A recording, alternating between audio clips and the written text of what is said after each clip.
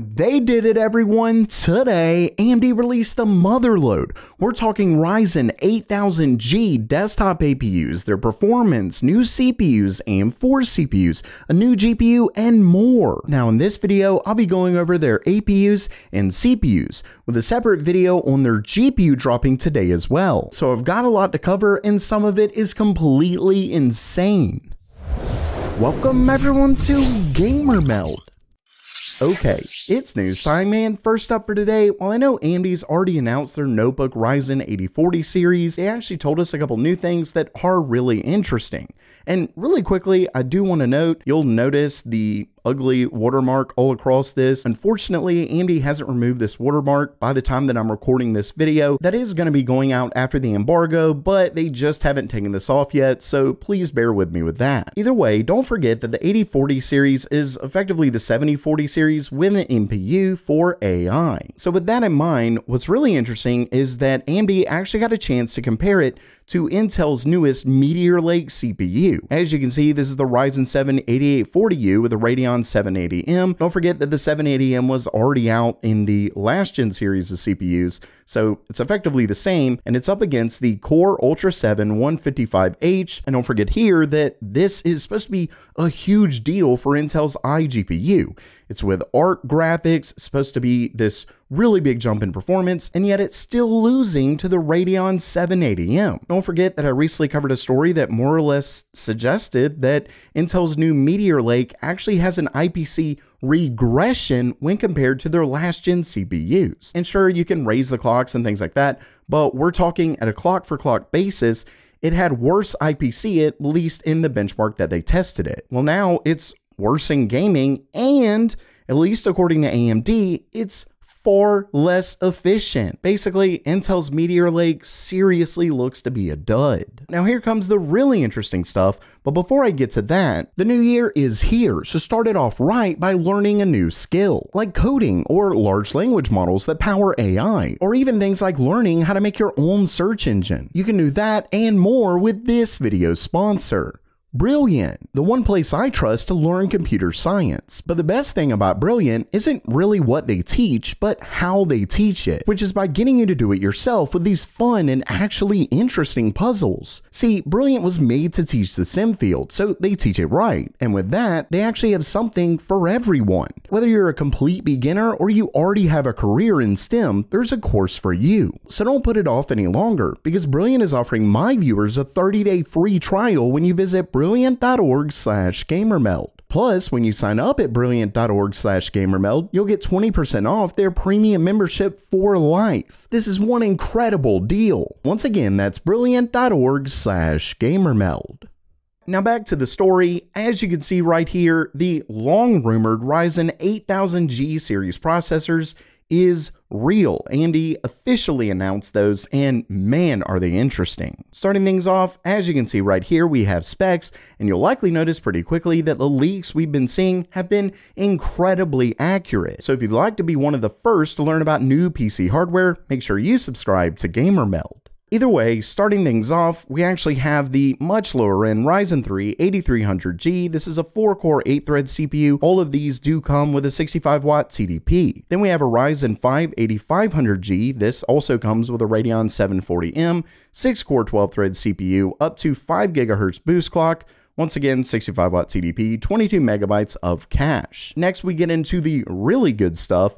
We have the Ryzen 5 8600G, 6-core, 12-thread CPU, up to 5 GHz boost, but with the Radeon 760M. Remember that this bad boy comes with 8 RDNA 3 CUs. Finally, we have the Ryzen 7, the Big Daddy 8700G, up to 5.1 GHz max boost clock, 8-core 16-thread CPU with a 780M, and that is a 12 CU iGPU. And you'll notice right here it says availability is January 31st for all of these APUs. Moving on, you'll notice that they claim this is the world's first desktop processor with a dedicated AI engine, meaning, and this is why they are called the 8000 series instead of 7000 like we originally thought, because these come with an NPU, the XDNA, that gets up to 39 T-flops of total processing power for AI. So these have Ryzen AI baked in. And I will say that I wasn't really sure when AMD initially announced Ryzen AI just how exactly it would benefit PC users, but I will say that they do give some examples. They have 50 plus features offered by Adobe. It says you can see digital editing tools aimed at enhancing imagery and audio through automated processes, object selection, neural filters, and content-aware functionalities. Now, from what I understand, they do already have this running in the cloud and things like that, but now you can actually run this locally with Ryzen AI. So I will say that they do have quite a bit of features that you can use with their NPU, but forget about the NPU, let's talk about gaming. Oh, and I'll have affiliate links down in the description below for when they're released. It doesn't cost you anything more and it helps the channel out. And here's where things get really interesting. Because these bad boys come with RDNA 3, that means they're able to get all the new kind of technologies that have been coming out lately, including HyperRX and fluid motion frames. Remember that fluid motion frames is effectively AMD's driver-based frame generation. So as long as you have a supported GPU, you can get frame generation in just about every game. And this also works on the 780M that comes in their 8000G iGPUs. As you can see right here, so this is with all Adrenalin driver features off, but this is with HyperRX, which is where it automatically turns on quite a few features that AMD suggests, including fluid motion frames. And you can see that they get some massive performance jumps here. So Baldur's Gate 3 goes from 58 FPS to 90, Liza P 55 to 96. Now, one obvious issue with frame generation, though all of this isn't completely coming from frame generation because there is other technology in HyperRX besides that, but obviously a lot of it is.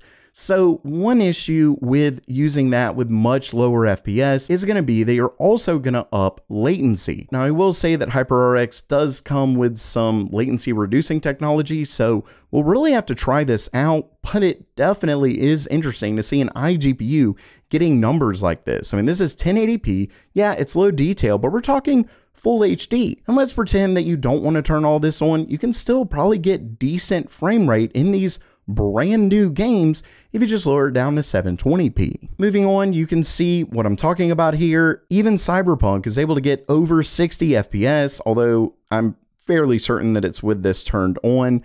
You know, you can see Dota 2, 165 FPS, F1 2022, 120, Metro Exodus, Borderlands 3 getting almost 100 FPS. And remember, this is all with an integrated GPU. Next up, and this is where things get a little bit confusing, you'll see that it is actually comparing it to a 13400F with the GeForce 1650. So basically that means this can compete with the GTX 1650, though I will say that is with frame generation, things like that turned on. I did confirm that with AMD, but still not bad at all. And what they're trying to say is, okay, this is $410 for both of these, and it's going to be less for the 8700G. Really quickly to jump in here, AMD just sent over the pricing for their 8000G APUs, and it is as follows. The 8700G is $329, the 8600G is $229, and the 8500G is $179. Yeah, I'm not gonna lie, I'm really happy with that price. As I just showed you, getting something similar from Intel costs quite a bit more. With that said, it of course does require FSR, but as I'll show you in just a second, that 8000G CPU is quite a bit better in productivity as well. But yeah, I think this is really good. And of course, once again, this is seriously impressive because we are talking an integrated GPU, and we can actually see whenever it comes to the CPU with productivity workloads, it does significantly better when compared to the 13400F. Once again, this is taking these and that price, and the 8700G is going to be quite a bit less than that, but it doesn't need the separate GTX 1650, yet it can beat it in these productivity workloads as well as do very well against it in gaming. And then AMD actually did something pretty interesting.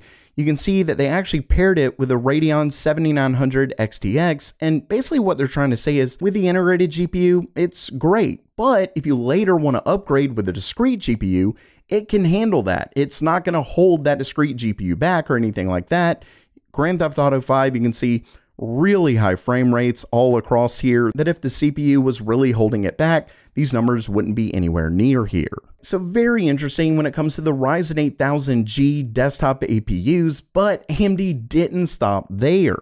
Next up, and once again, something that I've covered in leaks before, we have the Ryzen 7 5700X3D. This is an 8-core, 16-thread CPU. It's basically a 5800X3D with slightly lower clocks. Well, we're talking quite a bit actually. This is only up to 4.1 GHz max boost and up to 3.0 GHz base. And then it has a 105 watt TDP. You can see right here, comparing it to the 13600K. So this is going to be $249. And honestly, I will say not a bad price at all, given where the 5800X3D is, but you can see right here that it does better than the 13600K at the same price. Moving on, we have the Ryzen 7 5700, and this is actually something that's been available with system integrators, so only if you purchase the system with this in it could you get it, but now they're selling it for the DIY market.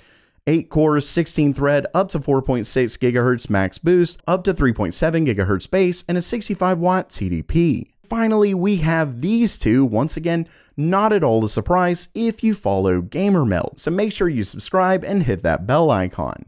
Either way, we have the Ryzen 5 5600 GT and Ryzen 5 5500 GT. So these are basically slightly upgraded G models, meaning it does come with the integrated Radeon graphics. So you have the 5600 GT, just like the 5600G, but a little bit better. We actually have some performance right here. You can see 5600 GT is slightly better than the regular 5600G, and then the 5500 GT is slightly better still than the 5600G. Finally, we have pricing and availability, and all of these are also going to be available January 31st. The 5700 XT once again is $249, the 5700 is $175, the 5600 GT is $140, and the 5500 GT is $125. Basically, AMD is going all out. So while that does it for today, what out of all of these announcements has been your favorite? Let me know down in the comments below. And don't forget to try out Brilliant for free at brilliant.org/gamermelt. And as always, have a great day.